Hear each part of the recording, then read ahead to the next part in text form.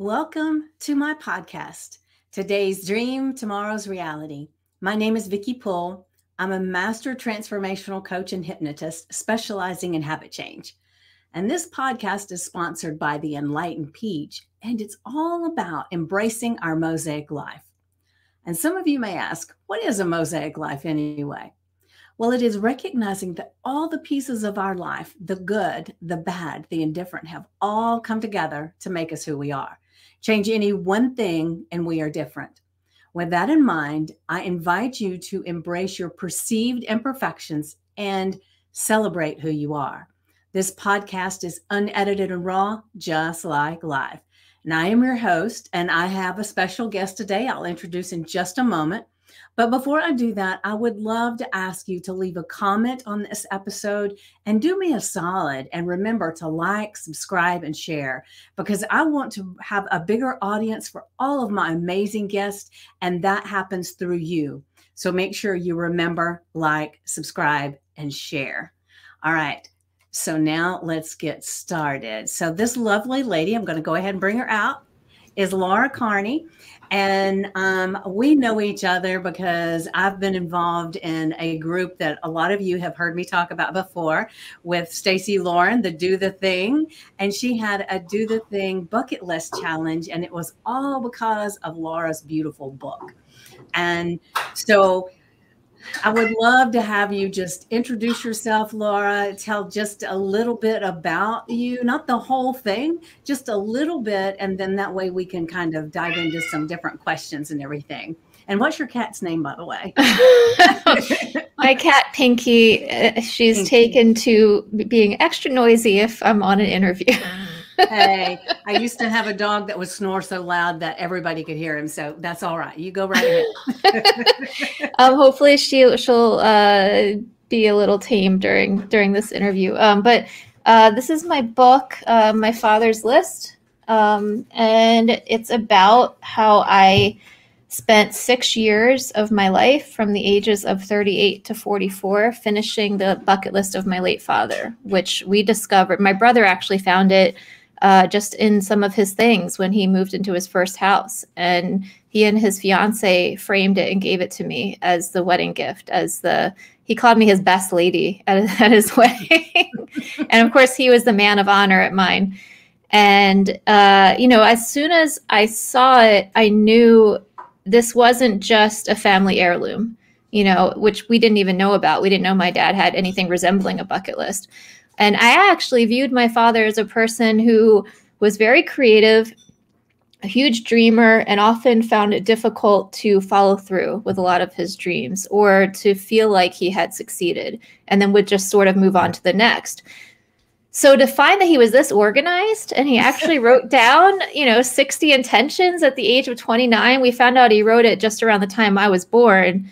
Okay. It was like just such a surprise in that way. But at the same time, it was just this lovely reminder of who he was, because some of the items were just poetic and funny, like swim the width of a river, the way he said it, or ride a horse fast. Poetic language. I love it. Yeah. Grow a watermelon. Yes. I mean, he had, during my journey finishing the bucket list, we went to London at one point, and then we also went to Ireland. And even though that was not on the list, my dad was very Irish, and I learned about the storytelling tradition in Ireland. They call themselves, I believe it's pronounced Shanachi.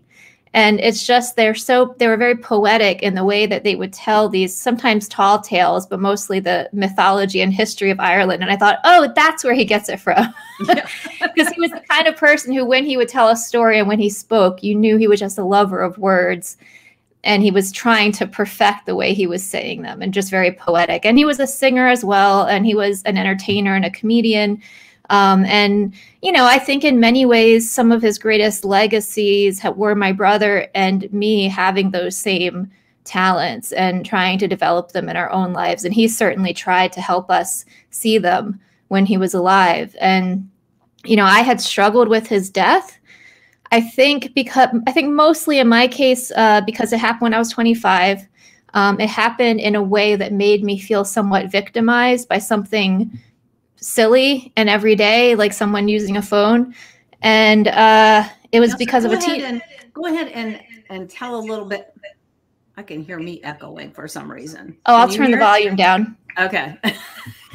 It was, but I want you to just kind of take a step back for a second. Sure. And let's talk about, were you close to your father? Oh, yeah. I was very close with him, but I didn't see him as much as I wanted to because my parents divorced when I was 6. They were divorced and you had a stepdad, right? I do, yeah. Okay. And, regardless, I think my father made a special effort to just get as much quality time with us as he could. So we did always feel just very, when we were there with him, we were his world. But also he had a double life. He was a closeted cross-dresser. So he was sort of living another world that we didn't know about. And I didn't know about that at all until I was 18. And my brother didn't know until a little bit later. But I think that was actually part of the reason why we were sort of, what's the word for it? Not compartmentalized, but segmented. Like we really were to separate the lives. Yeah, I mean, we really were his whole world. I have no doubt about that. Like, we were his North Star. We were his constant. But at the same time, he was living in a time where his gender identity wasn't very well accepted.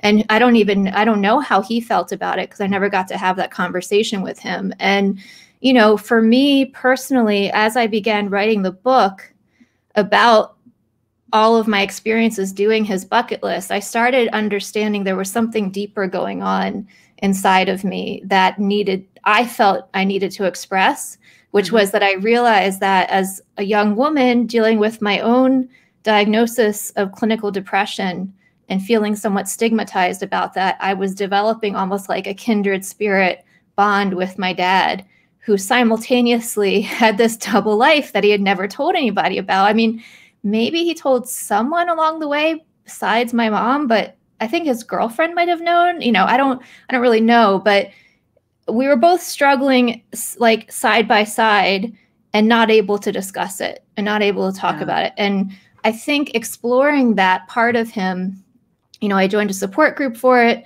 I began to understand better what it's like when a straight man has that. And, understanding it better and forgiving certain things, with some of the decisions he had to make. It helped me to do that with my own stigma about myself. And I really do feel beyond getting to have this incredible legacy now of, I get to inspire other people to live intentionally through my example or to find a positive way to work through grief because of what I did. But I also get to talk about self-acceptance. And I think that that's what my father would be the most proud of. I think so. And, because that is a really big struggle for a lot of people. And they spend their lives living a totally different thing than what they would want. Now, your father was a cross-dresser, but he was not gay, right? Right. Yeah. Right.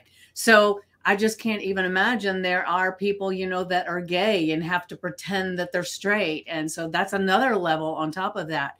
And so it's a big deal. And, it is really enlightening to see that your father had the wherewithal to make this list. And even if did he do any of those things that you know of, or were they all bucket list things that he never did? He did 5 of them. 5 of them? Okay. Yeah, so he had it his whole life. I found out only recently he had it in his wallet when he died. Oh my gosh. Which just gives me chills because it's like that probably means that every Wednesday and Sunday when I was with him, he had it on him. I was around this list my whole life. Yeah. And didn't even know. That kind of gives you tingles, doesn't it? Yeah, because they always say things like that about when someone passes away. If you have one of their personal possessions, it's almost like you're having a connection with their spirit. And it's hard. You'd be hard pressed, I guess, to find something more personal than that. Yeah, because how old did you say he was when he wrote it? 29. 29. Yeah. When I was born. Yeah. Yeah. And then he died when I was 25. Yeah, you wonder what's going on in his mind when you're being born and all of a sudden he says, "Oh my gosh, I've been wanting to do these things. I'm going to go ahead and make my list." Did you go to that place? Because I know that would be my first thoughts, right? Yeah, I think probably just I imagine he was in just an extremely enthusiastic moment when Yeah, he yeah. came, which Everything's he was known possible. for. What'd you say? Everything's possible. Yeah, yeah, exactly. And Yeah. he had a tendency to kind of swing between those, and sometimes he would be a little bit more reserved, and I think he probably had depression as well, and Hmm. related to that in me, even though we didn't really talk about it very much. But yeah, he probably was, even beyond his emotional state and whatever, he wrote a poem when I was born. He used to write poetry for my brother and me all the time, and my mom. Even beyond that, though, I think, he was extremely well read, Hmm. and he read a lot about, I think law of attraction types of things, like Okay. Neville Goddard, Oh, I love Napoleon Neville Hill. Goddard. Yeah. Yeah, like just the whole idea. One of my favorites these days is Florence Scovel Shinn. Oh, yes. I have her whole Miracles will library. follow. Yeah, what did you say? I have her whole library. Oh, really? Yeah. Isn't she Yeah. great? Oh, amazing. Yes. Yeah, I mean, I didn't even discover that he read those things. All I knew that he liked was Dale Carnegie, how to Okay. influence people, because Yeah. he was a salesman. So he would Yeah. have been studying how to talk to other people. And he could have persuaded anybody of anything. That's how he was. But to learn after his death, based on his notebooks, that he also was a fan of Napoleon Hill and these kinds of people, it was like, oh, I'm getting this whole new philosophy now that I didn't even know about. He was very invested in your energy and how your energy affects your life. But, I think for him, it was just like, he just got bored really easily. So he was always moving from one thing to the next. I mean, so that's why this bucket list, it has a variety of things on it. Yeah.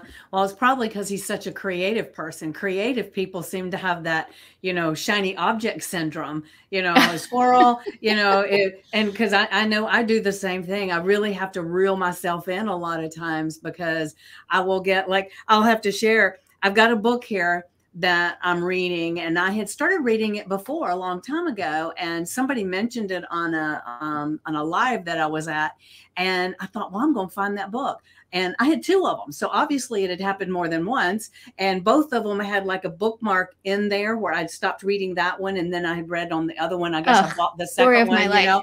And so, so I can get that, just starting things and not stopping. So right now I'm almost finished with this book. And I said, okay, this time I'm finishing it and I'm going to donate the extra one to Goodwill.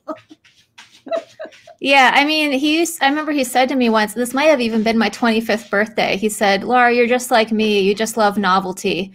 And, at that time, I had just been like diagnosed with ADHD. And, I'm thinking, oh, this is a problem. Like what he's saying is I'm a person who can't commit. And like him, I'm just going to chase after dreams and not finish them. Of course, now I don't see it that way at all, because that was one of the gifts that doing his bucket list gave me. Mm-hmm. Only a person who loves novelty could have done this. Yes. Because Well, it's 54 versions of novelty. I'm quite impressed that you did the list, because some of them were not the easiest thing. Because I was going back over your book a little bit, and I was reading about your skydiving adventure just right before you got on here, and that one, it's like, oh, it's a great thing, but I don't know that I could do it. Well, the thing about it was I think part of it was because of my activism. So for a couple of years, I was giving speeches in schools, and I was teaching what I had learned. And, the things that I learned about distracted driving, I thought were really interesting, because they just weren't being spread in the media. Just that even making a phone call, because in my dad's case, it wasn't a texting driver. It was someone who was making a phone call. So like even doing that is too much for you to actually be fully there. And yeah, okay, maybe you'll have a drive back to your house and nothing will be on the road and nothing will happen. You could assume that, but at the same time, you just don't know. And I think it's true that most car crashes happen like within a 5-mile radius of the person's house, because it is situations like that. So that's what I was learning about. And I was kind of pushing myself out of my comfort zone when I would go and speak about this, because I hadn't really spoken about the way my father died in about 10 years when I did that. And you know, I just was kind of just dipping my toes in the water with trying to take something that had been tragic and making it meaningful and making it something that could help other people. So I think that by the time the list showed up, and by then I had already, you know, I'd published an essay in the Washington Post, I published something in Runner's World. Like the weirdest thing would happen every time I pitched a story that involved my dad and involved this issue, people would say yes. And it was like big publications, and that had never happened to me before. Yeah. So even though I worked for one, I worked for Good Housekeeping as a copy editor, not as a writer. So as I got to the point where I was ready to jump out of a plane, all I thought was, well, this is my activism. You know, like I can say, hey, look at this scary thing I did. By the way, this was actually safer than if you were driving home tonight and you made a choice where you didn't think you really had to be there. And to me, I saw the dichotomy of that, because if you're going to skydive, you're probably going to be hyper vigilant. Like, yeah, you know, like I saw a piece of a parachute hanging out of my tandem jumper's pack, and I'm like, is that okay? You know, like I'm trying to keep myself as safe as possible so I don't die doing this. When in reality, and I just laughed when I read this later, in reality, the statistics are so low of somebody dying from doing that, as opposed to the high number of people who die from car crashes. So I felt like I was doing it for something so much bigger than me in that way. Mm-hmm. And then, of course, the way the list worked was no matter how scary I thought something was or how impossible I thought it was, I had committed to doing it, no matter how many years it took, you know, no matter how much money it took. And, you know, luckily at some point, one thing that started happening was I began to realize that my experiences were turning into a story. And usually whatever I gained from the list item, whatever the lesson was, once I figured out what the lesson was, I realized, oh, okay, that's why this one had to happen. And I could start as a writer piecing it together. Oh, this is this part of the story. And sometimes there were things like own a large house and our own land, which I thought, I don't know how we're going to do that. Yeah. And we did it poetically during the pandemic where we couldn't travel anymore. So we went and my husband bought a tent, and it was an extra large tent. And I was reading Walden at the time, and Walden Thoreau said the only large house he'd ever owned was a tent. You know, so like those things happened simultaneously. And I realized, oh my God, this is my large house. Like I looked it up in the dictionary, and technically it's just a house is a shelter, yeah. You know, so it was true. And it didn't have to be my literal definition of what it was. And mainly it was about the feeling. Like, am I getting the feeling of home from being in this large tent with my husband during a pandemic when I think there's bears outside and he's protecting me? Am I getting the feeling my dad would have wanted to have by having that large house? And I thought, yes, I was. So I was getting the lesson regardless of how literal it was. Yeah. So I wanted to ask you about the distracted driver. If you don't mind. And because I don't remember a lot of stuff about your book. That's why I was trying to peruse it just a little bit before we got on here. But I know that wasn't the distracted driver was like 16 or 17 or something. 17, right? Yeah. 17. Okay. And so they were talking on the phone, or they were making a phone call? They were lost. They pulled off the highway. They made on a ramp. They made a phone call at a red light and then drove through the next red light. Ah, okay. And the next red light was the one my dad was turning left at. Yeah. Well, you know, one of the things that was coming to mind for me is, you know, I'm a hypnotist. And one of the things that I talk to people about is how we go through our life a lot of times on autopilot that, you know, driving is one of the major ones where you drive the same path every day. And sometimes you get where you're going and you don't even remember the trip. And so one of the things that I'll tell people is to take a different route or do something to keep themselves more alert into the space of this is what I'm doing. So sometimes that may mean it's cold outside and you put the window down a little bit, you know, or you change the kind of music that you're listening to or any kind of thing. So when you were talking to people about the distracted driving, did you give them like things to do, or were you just trying to make them aware? Or did you At do the both? time, what'd you say? I said, or did you do both? I don't know.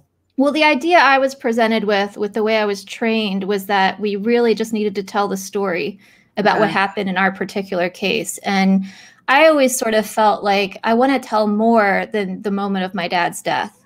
Right. Because I think if you hear enough of those stories, it can start to feel like you can even start to tune out from that. Yeah, You know, right. and that doesn't have anything to do with how difficult that person's loss was and how tragic the death was, because a lot of times it is kids. So it has nothing to do with how well the story is told, you know, or who's telling it. It's just that you've heard it enough times. And I wanted to tell something different. I wanted to tell something that would appeal to people for other reasons. Right. And maybe that part of it would sort of just slip in. So I think that that's why when I started writing the book, it felt more like the right thing for me to do, as opposed to what I had been doing. But, you know, it's interesting what you bring up about helping people to not be on autopilot, because I think that that's probably true when it's people. You know, I have a friend, my mentor, Joel, teaches kids to talk to their parents about it and to say, hey, mom, dad, like, I'm not okay with this when you do this. Because that, I think, and he has learned, is very effective. And his daughter died, she was only 21, because of a, you know, distracted truck driver. Okay. So I think that's very helpful. But I think in the situation, you know, I guess I'll never know. But in the situation with my dad, the way I perceived it was that this girl was panicking, you know, was probably, I assume she was late. I don't know if she was. That's just me. And especially when I was 17, I was always running late. Yeah. So I would imagine if you're in an emotional state where, you know, and she had 2 siblings in the car with her. So if you're trying to get your siblings somewhere, and I think she was the oldest too, so it's like you're the responsible one and you've just learned to drive, and you also now have your own cell phone. And that's just an unfortunate, you know, concurrence of events in 2003 when people didn't know very much yet. Right. So I think that's what it was. And, you know, I think for that reason, that's why a lot of the themes in my book revolve around what it means to be lost. You know, they revolve around what is it to navigate your own life, your own way, because I've always felt that part of why my dad died was because someone was lost. Yeah. And needing it to be fixed, not wanting to figure it out on their own. And there have been so many things with his bucket list that I've had to figure out. Because really, I mean, when I went to we didn't really have an official trial for her because she was a minor. We just had like one day in court where they said they were going to fine her a certain amount of money. But I remember thinking like that could have been me. I've used my phone. Well, I mean, I don't anymore, of course, but back then I did because I didn't know yet. And she was so close to my age that it was like, it was very difficult for me to vilify her. Yeah. Well, you know, unfortunately, accidents happen, you know, and it's possible that even if she wasn't using her phone and she was lost, she could have been looking at everything else and still gone through the red light, you know? Yeah, that's true. But what we teach in activism is that really only like 5% of car crashes are true accidents, meaning like, you know, an act of God, or, you know, a tree falls on your car, or you couldn't have anything to do with it. But if you do make a choice that is, you know, that you've been educated about, that could potentially endanger you or other people, we just call them car crashes. Yeah. So like you'll never hear me call my dad's crash an accident. Okay, I understand that. Thank you for that correction, because so let's go ahead and start telling us how you got started with the bucket list and what was the first thing that you did. The first thing that I did was run 10 miles straight. Technically, I mean, that's kind of tied. I did run 10 miles straight, and then I also did visit LA, and then I also did have my picture in a national magazine. I did all 3 of them at first. They all sort of happened together. And, you know, when I found the list and decided, okay, I'm really going to do this, I started to blog about it. And I had already convinced my editor at Good Housekeeping to run a story about distracted driving. And then she saw what I was writing about finding this bucket list. And she said, well, we want something personal in the story. And then her editor decided, well, this should be the whole story. And we'll make the sidebar be the safety information. So I was shocked by that, just because I was a copy editor. You know, I wasn't there as a writer. And now I have this 3-page feature in a national magazine. So that was how his picture got into a magazine, which I'm sure was not how he ever thought that was going to go. And it was kind of this, you know, there was this real concurrence of events where I started training for the LA Marathon, which by the time we found the list, I was already signed up for. Because I had already done the New York Marathon. I had recently become a long distance runner, and I thought, well, I'll just do LA too. And I wanted to do something to help young girls because I was getting so much benefit out of running. It just was raising my self-esteem. It was making me more confident. So I was going to raise money for Girls on the Run. And then we found the list, and I saw the list item that said run 10 miles straight. And I assumed he meant without walking at all. I had never done that, because I had done a marathon, but there's a lot of walking that I did. So I thought, well, I'll just run the first 10 straight, and then I'll kind of like walk some of the remaining 16. And then my friend who lives in LA said that was nuts. And, you know, she would be happy to run it with me, because we found out you could do it relay style. So then she also raised money for Girls on the Run. And it was this beautiful experience, because I think our doing that ended up just by accident inspiring her daughter, you know, who loved to run, who was 4 years old, and my niece, who then joined Girls on the Run herself, and she was 9 years old. And she even requested my bib number because she wanted to be like Aunt Laura. And to do it in LA, which was also a list item, you know, on my first day getting there and I got my bib, I also saw that issue of Good Housekeeping on the newsstand with my dad's picture in it. So it was a great entry into this project. I'll put it that way, because my best friend here is helping me. And the list item I'm doing is not just a self-centered act, but rather it's touching somebody else's life who's also learning from the experience. Yeah, beautiful, beautiful. I love when all these little synchronicities come together and happen to reinforce that, yes, this is exactly the path that I'm supposed to be on. Yeah, that's beautiful. Yeah, well, and, you know, when we were talking earlier about car crashes, you know, I didn't say it to correct you. I said it because one of the things I struggled with after my dad died was the notion that it was an accident. You know, just the notion that this had happened for no reason. And he just was unlucky. Because I felt the same way when I learned about my parents' divorce. You know, like I didn't know about this for 12 years, you know, and I understand why I didn't know. And I appreciate that they protected us from information they thought that was too adult. But it just seemed to me that lots of unhappy accidents were happening in my life. And it made me feel very out of control. And here my dad was this very meaningful person. And this person who cared about intention, apparently, which I didn't even know about. So I think when I learned about what activists call car crashes and the reason for that, it helped me a lot, because it helped me to feel like, oh, I can take some agency in this. And when people drive, they also can take agency if they choose to. Yeah, I understand that. I wasn't offended or anything. Okay, good. No, not at all.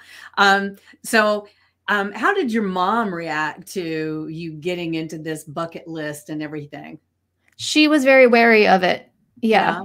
Because it was, I mean, she was there when he wrote it, you know, and we all knew my dad as this big dreamer. And I wasn't like that as far as we knew, you know, and a lot of the reasons I'm alive and a lot of the wonderful things that have happened in my life have been because of my mom protecting me and how much she had to do to raise us. And she was much more involved in certain areas than my dad was, obviously. So I was always going to be much more inclined to listen to what she thought I should do. And so I became nervous as well. Like, what is wrong with me? Why am I doing this? And, you know, I was 38. I was newlywed. it made sense that I should be hurrying up to have kids, that I should be caring about putting savings into a house, that, these were things according to the adult rites of passage I should want, and I'm supposed to be doing, and that she thought I would be doing, and I thought I would be doing. It wasn't just her. And then I was having this, meanwhile, this, existential crisis, because I'm like, why don't I care about those things? Is there something wrong with, am I broken? Is there something wrong with me? Because I should, because she does, and my stepdad does, and every adult I know cares about that stuff, except my husband, for some reason, did not care about those things. So it really was difficult. I went through a period of wanting to just be more like that, and thinking if only I were more like that, everything would be okay. And so when the list appeared and I had this thing I could do to bring awareness to how my dad died, to also honor him and maybe even reconnect with him, I didn't know at that time, but I also was needing to find out who I really was. And I think what happened was my mom, even though she's more conservative than me, once she figured that out, that she could see it happening in me, then her stance on it shifted completely. And it only took maybe 2 months, honestly. That's pretty good, though. Yeah. Well, my mom's also a very emotionally intelligent person. So, of course, she's my mom. So she wants to protect me from disappointment. But she could see the good it was doing for me. And that even, long-term problems with my lack of confidence were suddenly being resolved very quickly. And she's told me she could see I was doing it responsibly. So she really just became one of my biggest supporters very early. Beautiful. Well, because one of the things that comes to mind is, a lot of people spend their lives creating something because they see what everybody else is doing and not doing what they really want because they never get in touch with that. So to me, it's amazing that you had the ability to say, let me just look at this in a different way. Let me go ahead and do it and just try it. Because a lot of people wouldn't have done that because they are so pigeonholed into, at this age, you're doing this, at this age, you're doing that. And so it's very commendable. So I'm sure you know that about yourself, but make sure you're patting yourself on the back a lot more often to just be the catalyst that other people see, that it's okay to do your dreams. And it may not be a bucket list of somebody, but your dream is your dream, and that it's okay, even if other people see it differently. That's so beautiful. You're moving me to tears because that's what I needed. I needed somebody to come do that for me. Yeah. I've had times in my life that I needed somebody to do that for me too. So I appreciate you doing that for all of us. That's such a beautiful thing when people can find their niche and find a sense of purpose. And I think so often that's what it ends up being, the thing that they needed to guide them to find themselves. They become that for other people. Yeah. So I appreciate you intensely. I really do. Thank you. And I will say, you are a damn good writer. I mean, thank you. Because I've read some people's books that, they write and they're good at writing, but it's like, you told the story so compellingly, and like, it was one of those where you could feel you're in there. You're not just reading the book. And so I know you worked at a magazine, but did you have some actual training in writing, or was that just something that came naturally to you? Well, I have a degree in journalism, so I knew how to write articles. And then somewhere along the way, I don't know whether that was reading literary journals a lot or just memoirs. I became enamored with the essay format. And I just really started loving how essays can be very layered. You could be saying multiple things in one essay, and sometimes it takes further examination to really see what everything the author is using symbols to represent. And then I think a big part of it, quite honestly, is I became a TV recapper. And I started deconstructing TV shows, and this is just on a blog, that anybody, if they wanted to read it, they could. I did it for when I worked for OK Magazine, and then again when I worked for Good Housekeeping, and it was for shows like Lost or Mad Men. I did a little bit True Detective. It was there's, you know, the thing that all the shows had in common was they were very complex. Mm-hmm. And they were the kinds of shows where, I mean, I think they call it smart TV. Like you'd go back and watch it a second time and pick up on little Easter eggs here and there. Yeah. And I'm so detail oriented naturally that it was like a natural fit for me to go through and write down everything I was seeing and then just go in a rabbit hole and research all of the stuff. And then I would turn it into a recap, and that would help people have almost like a Cliff's Notes to the episode. But I think what started happening as I was doing that for, I think, almost 5 years, I started learning from those TV writers. Mm-hmm. You know, like, oh, this is how you sprinkle this here and this here and this here, and it means something, but you don't tell them what it means. Like they'll get it subconsciously. And if they're really interested, maybe they'll look into it. So I think that started affecting my writing style. So it got to a point where it was becoming really fun for me to write a story and have it be layered, and have it, you know, and the weird part is, you know, I point out omens in nature and things like that in the book, and moments where I think my dad is talking to me. Mm-hmm. And those weren't just me putting that in just to spice up the story. Like those were things that really happened because I actually started experiencing the list as though I was on a TV show, like as though I was the character seeing the symbol that, you know, on the show, the character doesn't really see it, the viewer sees it. Mm-hmm. But that's how I started experiencing my life.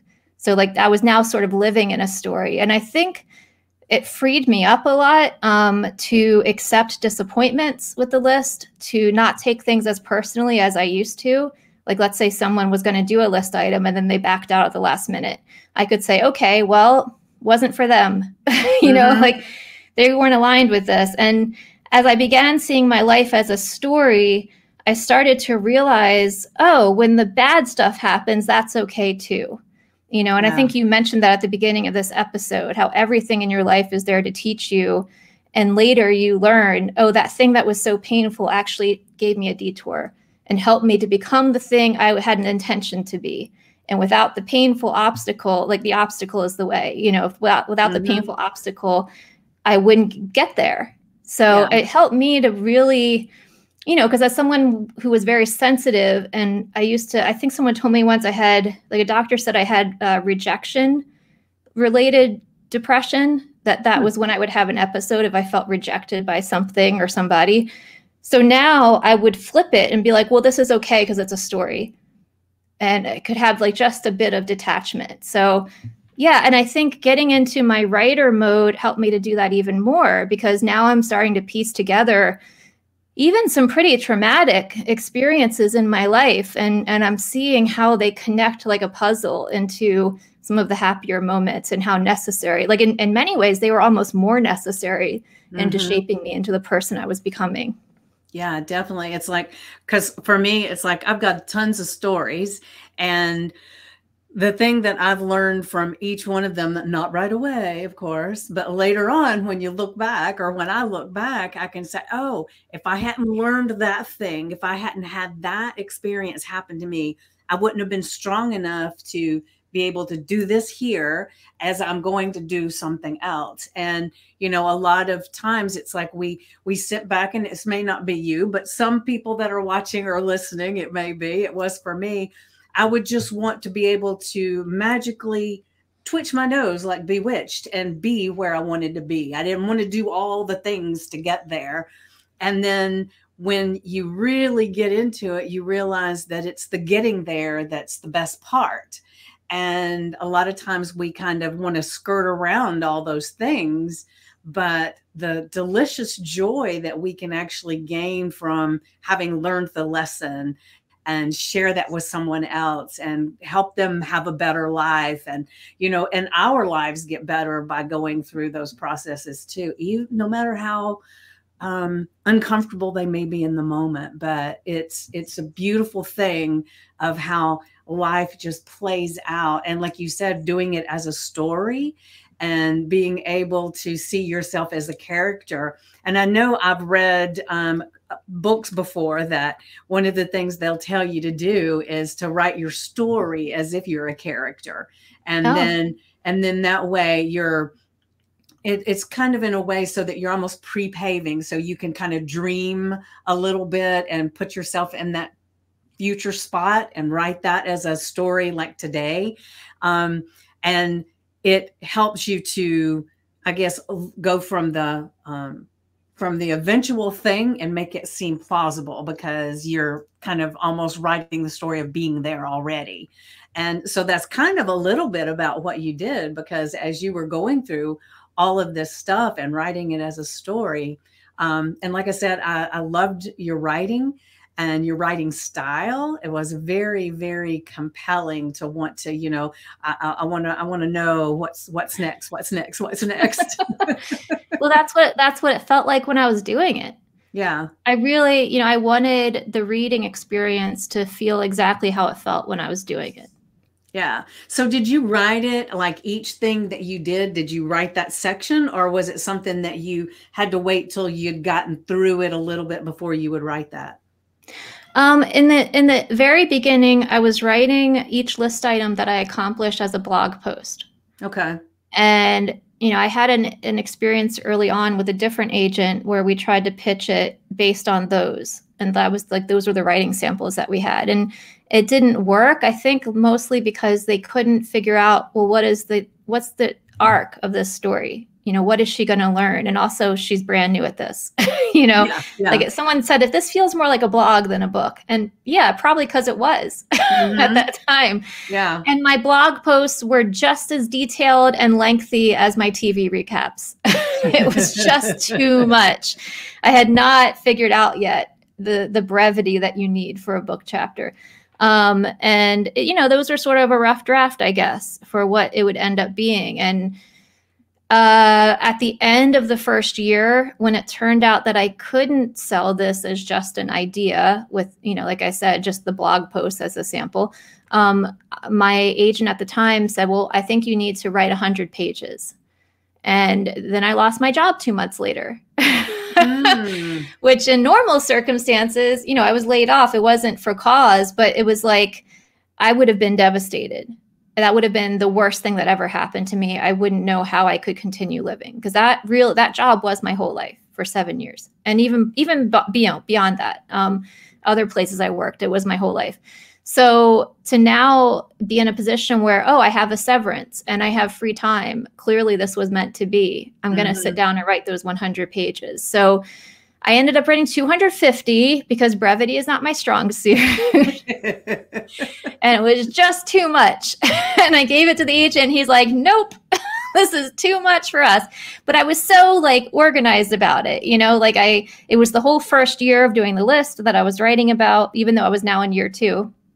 I gave it to 11 people to read, like beta readers. I joined a writer's group. I had so much feedback and everybody was telling me what was good about it. But they also were saying, I think there's too much here. And I didn't listen. Too much detail? Yeah, too much detail. Well, I think part of the problem was you don't really know your growth as the protagonist of a story until you have finished living it. It's difficult to step back far enough to understand that that's the story. And I even needed to hire a book proposal editor later on who could teach me that, because she's like, this is about you and your dad, and it's about your growth living out his dreams. And it's also sort of about you and your husband, because that's part of your life now. But anything that does not pertain to those relationships needs to be cut back. So, you know, there's going to be less in there of, you know, there's lots of people in my life who I love, who I'm really close to. I couldn't show you the full them because it was going to be very, very long. And, you know, that's the one thing I regret about that, because I would like to have a lot more about those people in there. Maybe you need to do a prequel or something.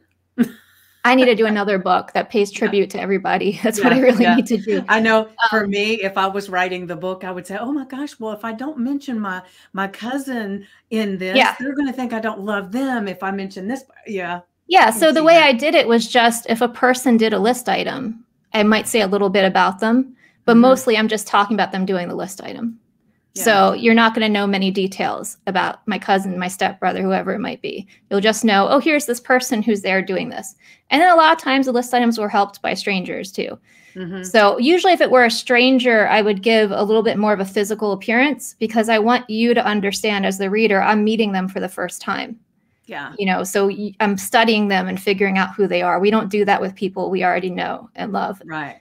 I don't think. So I don't anyway. So, you know, the thing that was happening in that early draft now, I think in retrospect, was I didn't have that growth yet to understand what the story was. And also, I was afraid. I was afraid of getting into those details of that relationship with my dad. There was so much that was still healing that I didn't know how to write about because it was still happening. It was still inside of me. So instead, what I gave them was just, you know, tangents into F. Scott Fitzgerald or Jackie Robinson, or, you know, just I kept finding these people I found heroic who had done a list item or were like loosely related to a list item. And it was always someone who, like, if my dad were alive, he would love hearing about it and he would tell me things about them. So almost they were like proxies for my dad that I just kept discovering along the way. But that was meaningful to me. It wasn't necessarily meaningful to the reader. So there's still a little bit of that in there, because I think my love of history and culture was part of my bond with my dad. So it kind of, because he was an American studies major, you know, he loved our country. So it has to be in there. Sacagawea has to be in there to some degree, but not all of it, you know? Right. So I know you still weren't that old when your father died. So you got some time with your father, even though it was kind of hit and miss a little bit. So when you look back at the time that you got to spend with your dad, what is your favorite memory that comes to mind? Oh, it's my first memory. Okay. Like my first ever memory was from when I was 4 years old. And my mom and my dad took me to see my first movie, which was Song of the South. And I know that's not it's not a great movie to talk about these days. It has a lot of problems. But there was a song in the movie called Zippity Doo Dah. And my dad used to love to hold my hand while I would skip, and he would sing that song. And, you know, it's to a point where I've really debated getting a bluebird tattoo on my shoulder, because it just so sums up who he was. You know, just look for the joy, look for the guidance. And, you know, again, that ties into that theme of someone who's lost and how you don't have to be. Right. Well, that just kind of gives me chills too, because I can visualize that movie myself. You know, I'm aging myself there too. But because and to hear that song in my mind and you skipping along to it, it just I don't know, that's just so cool to know. I love it. And you know, the thing too, when you think about that and it makes you happy, that's a wonderful thing to be able to have that experience in your mind with happiness with your dad. And it's funny because one of my favorite memories of my father are that he would keep us on Saturdays, my sister and I, and he would, because he didn't like to cook or anything. So he would take us to this little fair thing, little carnival, and so we could play and get tired, right? And then he would stop by the store, a little convenience store, and he'd give us one of those little Hostess fried apple pies. Oh, I love those. And that was our lunch. But we thought Daddy was the best because we got the apple pies and the Coke for lunch. Mom, once she found out later when we said stuff about it, she was mortified that that's what he'd fed us for lunch. But it's one of my fondest memories. Yeah. Doesn't that seem like that's always the case? Yeah. Like the mothers, like I said, my mom kept me alive. Yeah. Yeah. Who knows, if it had been left up to my dad, we'd probably always had Hostess apple pies. I remember him fixing us tomato soup and grilled cheese too. So he at least did those two things. Yeah, I mean, moms are fun too. Yeah, You yeah, know, yeah, they can be. They can be. Yeah, that's that's such a for sure. sweet memory. I mean, and I think maybe that is especially true when you have divorced parents and you have that Hmm. special time with your dad, because it's like, it's almost like he has to concentrate fun. You know, Yeah, like let's make sure this time that you have with me is wonderful and is memorable and is fun, because I don't get to put that into every single day anymore for you. So yeah, yeah. I love that. So we're getting close to time. So is there anything, and I know we didn't get into all your bucket list, but I'm going to have in the description of the podcast, I'll have a link to your book and everything for them. Any links that you want to share with them, I will put in there so people can get in touch with you and reach out. But is there one thing, as since there's a lot we didn't cover, is there one thing in particular that you would like to people know about you, your dad, or your book? as I was doing the list, I sort of started developing these new life philosophies, Hmm. just because the experiences I was having were so out there to me. They were so different from what I thought I should be doing or would be doing at that age. And I really had to develop new ways of looking at life in order to tackle them and make them happen. And sometimes I would start to feel like, I think there's some divine intervention here. The way that happened was a little too easy, or somebody was in the right place at just the right time who was there to help me, and I was picking up on it a lot more. And one of the strangest things I started noticing was that anytime I went at a list item with arrogance, or thinking I'll do this quickly, or I have it in me, I already know what I need to do, or even like, I don't feel like doing this today. Whenever I would do it like that, it would fail miserably. Like it just would not work. But whenever I went towards a list item with kindness and generosity and really paying attention to the person who was helping me and listening to them and learning from them, and in situations where I might be envious of other people's good fortune in my life, instead of treating them differently, promoting them and doing Hmm. all I could to help them to have more of it, one thing I started learning was the idea of abundance. And that really, my idea that I had my whole life, that there's only so much, to go around, and we have to compete with other people in order to be successful. And if that person has it, then I don't, and I can't get it because they took it from me. Like I used to look at it like that. Hmm. Now I started seeing it as, oh wait, like there's more than enough for everyone. There's actually like a surplus of opportunity out there, and everybody's going to have enough. And actually, when I encourage opportunity and luck and abundance in others, suddenly it starts exploding in my Right. life too. And I don't think a lot of people know that. I certainly didn't know that. And I was just sort of by practicality in a position now where I had to think that way. And I remember I had a friend who was a counselor, and I was in a particularly low place with the list. And she said, here's what I want you to do. Every single day, I want you to say, thank you, God, for the abundance. Thank you, God, for the abundance. And she said, and you're going to say that until it's true.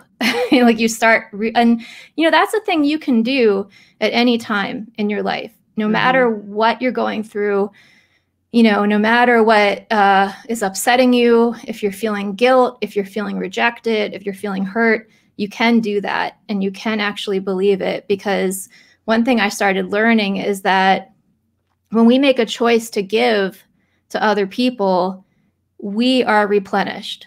Hmm. We're sort of like meant to be channels for this good energy, and there's a flow to that. So if you stop isolating and protecting yourself, and you stop competing with how everybody else looks around you, which I think we're getting into a lot these days with social media, if you Yeah. stop doing that and instead you're like this towards life, and you're like, okay, give me more so I can give it out. It's almost like I looked at it as a horseshoe. Like you're standing underneath of it, you're letting go of everything that's not serving you so that you can give, and then God is going to keep replenishing you, because that's what we're here to do. Like if you have a talent, you're supposed to use it to help other people. Like that's why it's there. It's not just so Right. you can like look at yourself and admire it. Oh, I'm so good at violin. Awesome. I Yeah. enjoy that. Yeah. With nobody to listen, that's not very fun. Yeah, you have to share your music. Right. Yeah. Well, thank you for that. I love that. And it makes me think, because you said you had your dad was following all these different gurus kind of thing, that you were kind of channeling your dad with his positivity and his abundance of things that he was researching and looking into. So that's beautiful, beautiful. And All I right. mean, it's real. It's not just some wacky ideas somebody Oh had. yeah, definitely, definitely. I'm definitely a proponent of the law of attraction and the vibration, and I look at it as a boomerang. If whatever you throw out comes back, whether you're throwing out good or you're throwing out bad, it's all going to come back to you in some way. Yeah. Maybe not exactly the way you sent it out, but it's going to come back. I mean, I'm not someone who thinks that it's that way with everything, though.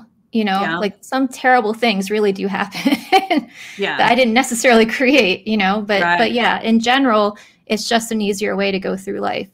Definitely, definitely. All right. So what I want to just tell everybody real quick, I want to remind you to make sure that you like, subscribe, and share, and that you leave a comment for Laura if there's something that you want to know from her. If there's something you want to know from me, just make sure you leave a comment and we'll get back to you. I promise we will. And then I'll leave you with these final words. The best way to predict the future is create it. So what are you creating? And you be blessed, and I'll see you next time. Mwah.